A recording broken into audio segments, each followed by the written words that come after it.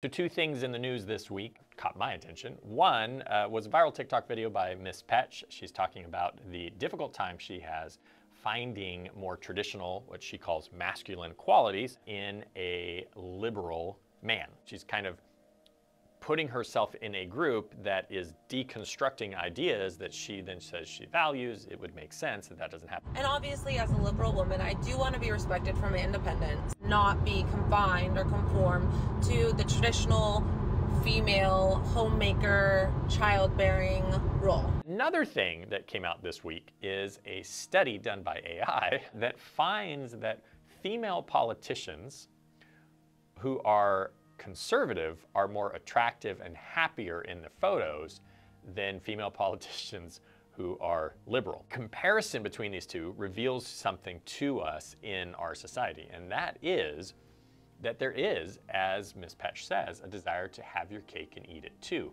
There is a desire for us to be everything we want to be and the center of the universe and have all of our desires met and all these things, but not have any of the responsibility, the truth, or reality that goes with that. That's not true.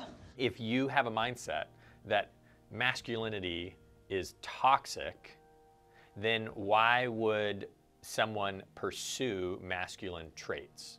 Right? And we see this in the feminine rising of language, right? Replacing he with she as a gender neutral term in English. We are pushing down men than we are raising up women often, because even in the situations like Dylan Mulvaney, these are men who are now representing women. We see this in sports and beauty pageants. When we are looking at the value set that would be progressive, and the fruit of that progressive value set where we are deconstructing reality and truth all the time, especially in the situation of gender right now as a society, I would not find it surprising at all that someone who has been raised in these progressive value sets would agree with these ideas. I agree.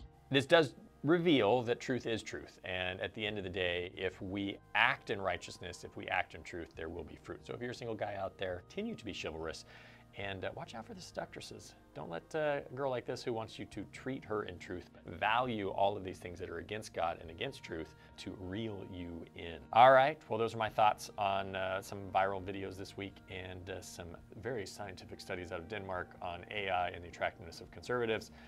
Hopefully you found them entertaining, a little bit of a lighter fare in this video, but we would still love for you to like, share, subscribe, and send it out to anybody that you think might enjoy it. God bless you guys. We'll see you next time.